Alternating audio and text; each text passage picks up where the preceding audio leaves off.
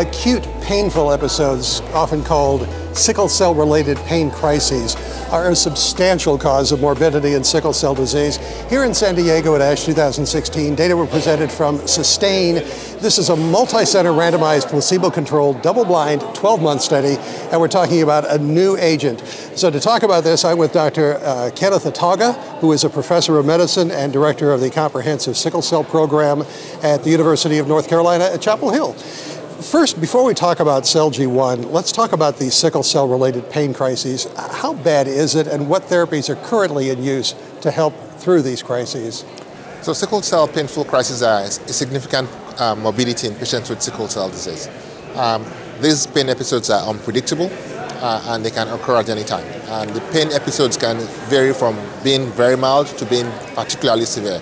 So I have had patients who have had pain so severe that they describe them as being as bad as worse than having pregnancy contractions. Oh, wow. So patients might have mild pain and they can take mild pain medicines like Tylenol at home, and that helps.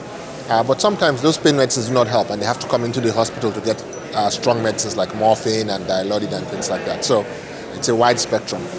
So tell us a little about this first-in-class humanized anti-P-selectin antibody. Yeah, so this antibody is a humanized monoclonal antibody that binds to P-selectin.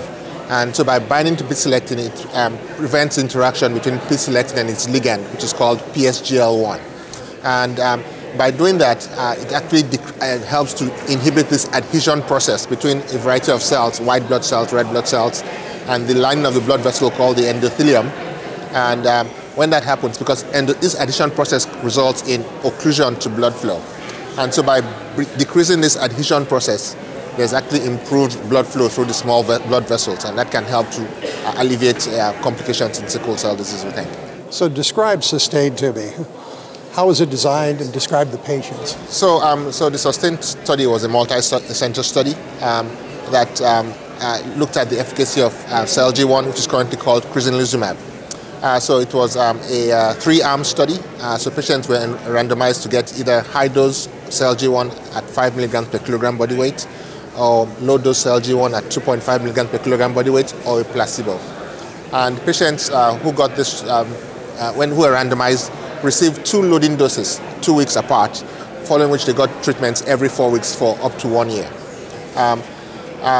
As part of this study, we evaluated a variety of endpoints. The primary endpoint was the annual rate of painful crisis, but we looked at a variety of secondary endpoints, including the annual rate of days hospitalized, the times to first and second painful crisis, and a variety of pharmacokinetic endpoints as well. In addition, we looked at what we referred to as uncomplicated painful crisis. These were painful episodes in which patients did not have some other complications in sickle cell disease like acute chest syndrome and sequestration crisis and priapism. So what did you find? So the results were particularly exciting because we found that in patients who got the high dose of the CellG1 compared with placebo, they had an up to 45.3% reduction in the rate of painful crisis over this time period. So not only was this a clinically meaningful reduction in the rate of painful crisis, but it was statistically significant. When we looked at the comparison between the low-dose CellG1 arm and the placebo group, we found a reduction of about 30%, but this was not statistically significant. I would add that in addition to this primary endpoint, we did some subgroup analysis, and so we found that patients who got hydroxyurea had a benefit, so further decrease in their painful crisis rate, and patients not on hydroxyurea also had an improvement. So regardless of whether patients were getting concomitant hydroxyurea, they had a response. So that's good. We also looked at patients who had different forms of sickle cell disease, because different forms of patients were eligible for this study. And we found that not only did patients with sickle cell anemia, that's hemoglobin SS, the most common variant of sickle cell disease, have a clinical response, but patients who have other forms of sickle cell disease, what we call compound heterozygote forms, hemoglobin SC disease, sickle beta thalassemia, those patients also had a response as well, which was very good to see. In terms of safety, what did you find? So overall, the drug was well tolerated. So like with every study, you'll find some adverse events. Right. So the adverse events that appear to occur most commonly in the active treatment arm were arthralgia, so pain in the joints, Some patients had pruritus, some patients had vomiting, some patients had diarrhea. But overall, the incidence of these adverse events was not particularly high, and overall the drug was well tolerated. So you had about 200 patients, I believe, that you studied? 198 patients, yes. So what in terms of what's next?